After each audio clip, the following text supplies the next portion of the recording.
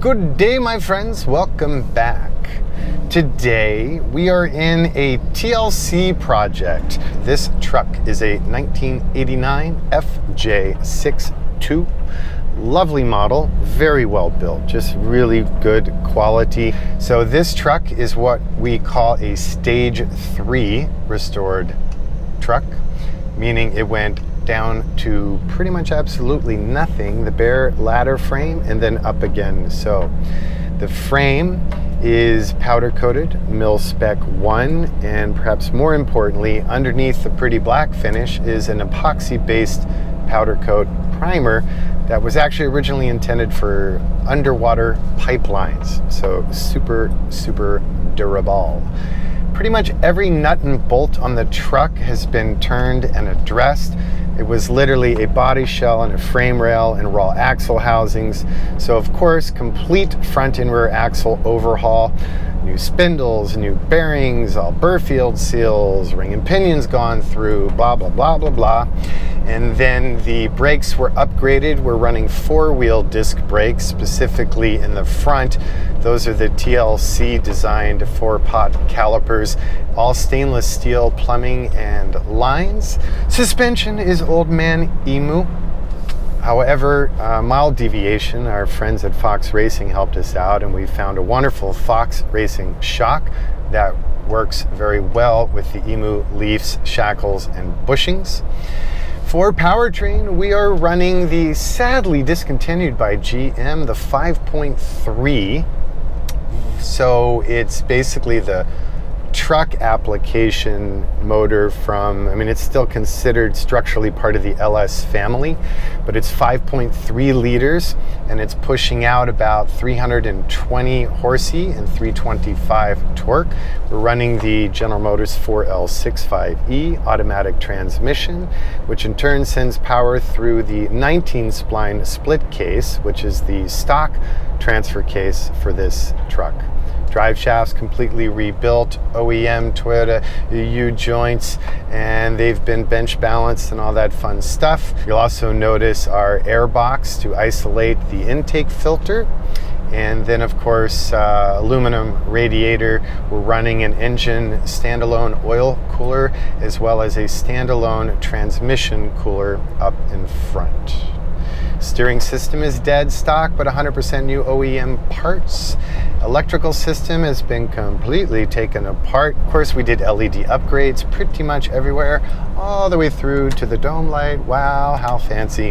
Headlights are by JW Speaker. Chrome bumpers have been completely gone through, re-chromed, triple plate chrome, better than factory, all new factory ends on them. Exterior trim is all new, all the grills and plastics and rubber and weather strip and glass and rearview mirrors and bare metal respray in this lovely charcoal finish. Gauges have been completely gutted and restored, although they are dead stock. We zeroed out the odometer at the client's request. Dash pads unfortunately have been discontinued on these trucks now, which makes us very sad. So this one has been restored and the client had us change it to a black finish to be more in theme with his interior design. Interior came out beautiful on this truck, very bespoke and simple, high quality leather. It's from right here in the good old US of A, and we perforated the center sections for comfort and styling. The front seats are not stock. They are the seats we use in the Icons, and we love them. The rear seat, however, is stock, although we reupholstered it to match the aesthetic and design pattern we did on the front.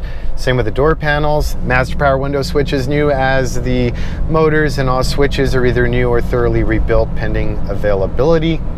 Inside of the quarter panels, the floor, the roof, and the doors are all coated in Dynamat, which is why the sound quality is so lovely in this video.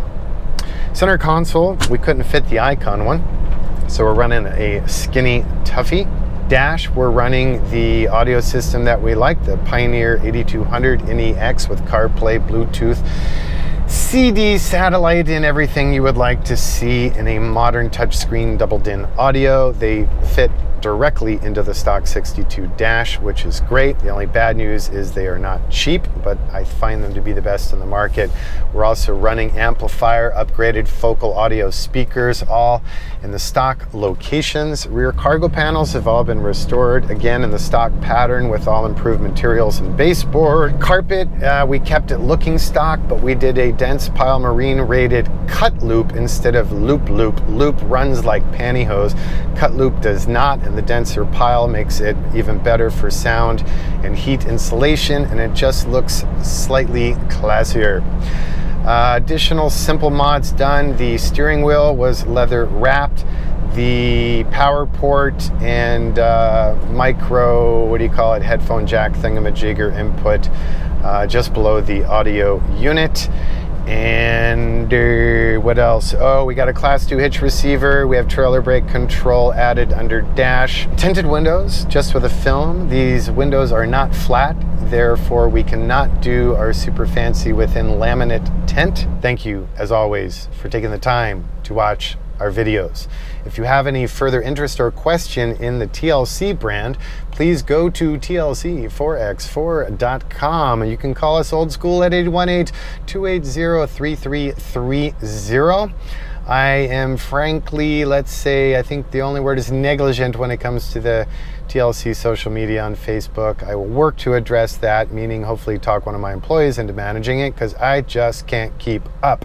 In the meantime, on Instagram, under icon4x4, you will find all of our major restorations posted there. Be well.